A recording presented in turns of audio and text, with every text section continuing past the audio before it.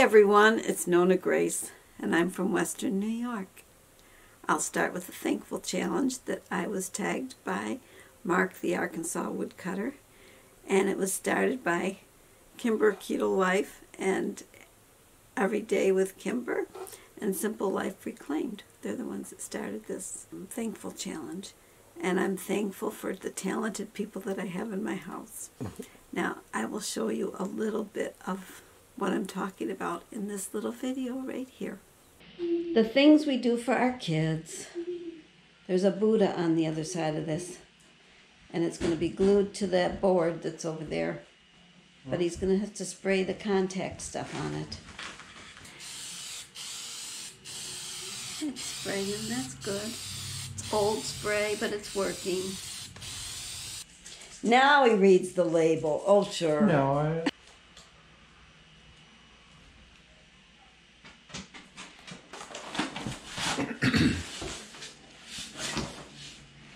And there's the Buddha. I don't know if you can see the Buddha. It's a Buddha. yeah, he's within the He's in it. in That's the good. board. This is the only spot she wants cut. Yep, This little part. That's his that's arm. kind of what I figured. The rest of it she can paint. Yep. Between the creativeness with the computers and the creativeness of the painters that are going to paint and the designing of this Buddha thing that's going to be hanging on the wall, it's really going to be very nice. Emily is very talented, and so is Jim, and so is Jessica, and so is Laura. They are all talented, and even So Michael. are you. And so is Michael. Thank And you are, And I too. am too, in a sense. I promised you all a story today about how I got the kids to go to church and going to school. Now, this story isn't as exciting as the bathroom story, but it's still interesting, and it may work for you, and then again it might not. But it's what I did, because going to church as a family was very important to me. And when the foster children are brought to you, they say treat them like your own children and do everything that you do, and your routine is supposed to stay the same. Well, our routine was to go to church every Sunday as a family. Well, it doesn't always work out that way when you have children that really don't want to go. So, and luckily, we are Catholic. We still are Catholic. I was going to say we were Catholic, but we're still Catholic. They had a mass. They had two masses on Sunday. They had an 8:30, and then they had I think at 11 o'clock. I think it was at the time. We would always go for the early mass because I like to have a long day. I don't like to sit around and wait to go to church. So we would always go to the early mass, and everybody would go. But every now and then, somebody would refuse to go. And so if they refused to go, that meant I had to stay home from that mass. The rest of the family would go, and I would stay home, and then I would go to the next mass. But because they didn't go to church, and you never knew when this was going to happen, and it could have been it was planned ahead of time, or it's because they didn't go to church, that we would just say, okay, everybody that went to church this morning gets to go for the special treat. And so they would all go out for either pizza or ice cream or something. But the one that didn't go to church gets ready to go, and I says, you can't go. We have to stay home. We stayed home before, so we're going to stay home now. So that person and I would stay home, and the rest of them would go and have a good time and have whatever it is that they had. So the next time when it was time to go to church, they went to church. Now, I also went to, if these kids liked to go to, say, the Seventh-day Adventist or the Baptist or the Tri-Church or the Methodist Church or the Jehovah's Witness Kingdom Hall, I went with them. So they all got to practice their own religion. The only thing I requested of them was to just enter the building. You can sit in the back, you can have your headphones on, you can read your book. I don't care what you do, just so long as we got to go as a family.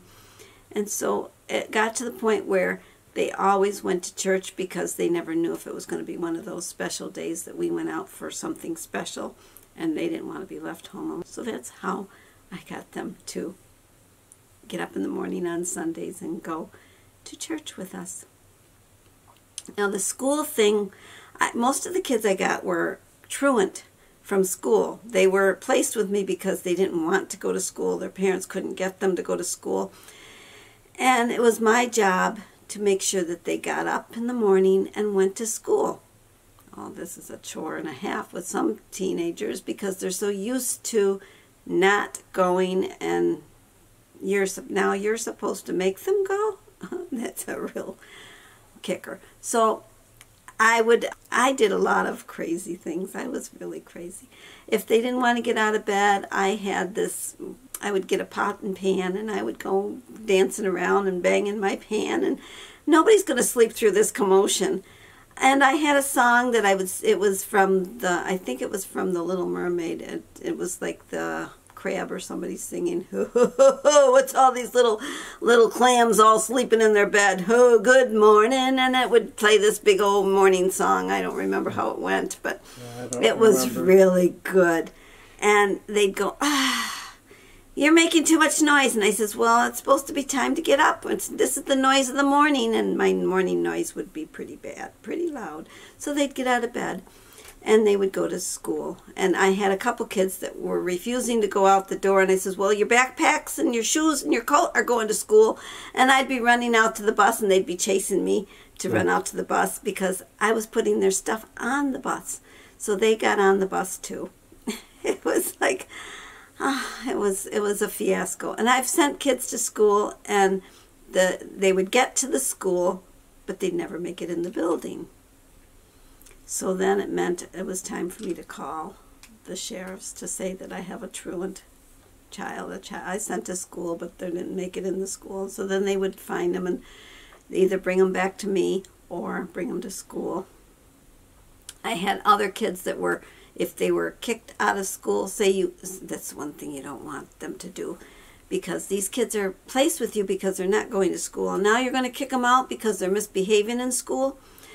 Well, if they get the out of school detention, they were grounded to me. Now you've got to be a very determined person to be grounded yourself, because now if they're grounded to you, that means you're kind of grounded too. So I had one girl that was, she was 6 weeks grounded. And so that meant everywhere I went, she went. In fact, I would be in the kitchen and she'd be in the kitchen, and she got to watch me do whatever I was doing. If I wanted to watch television, she sat on the one side of the wall. She could hear it, probably, but she couldn't see it.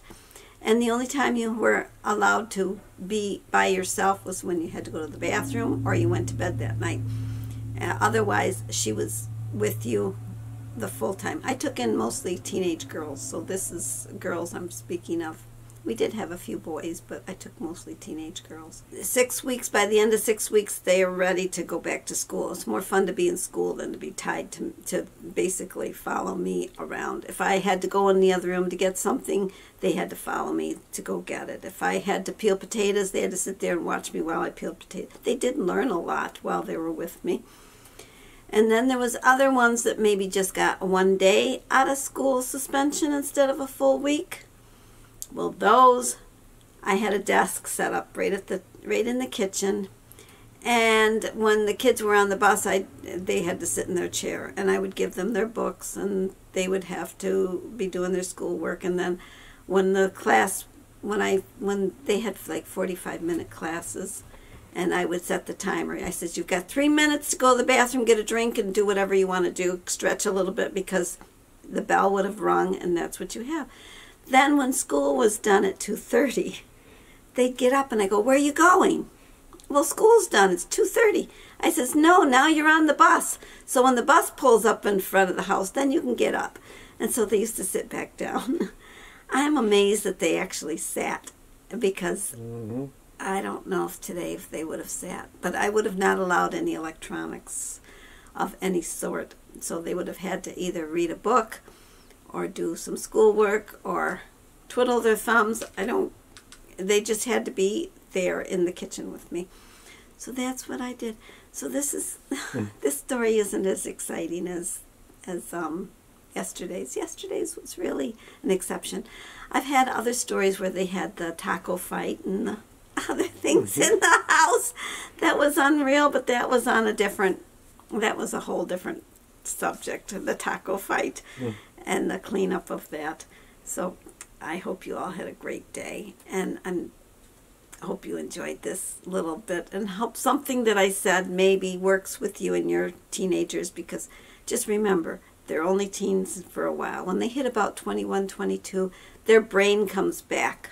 Now they're going to be more to what you would like them to be. They won't think that you're crazy anymore. And I'm going to cough, so I'm going to have to say goodbye. Bye. I swallowed wrong. Oh, now I'm going to sneeze. Oh, gosh.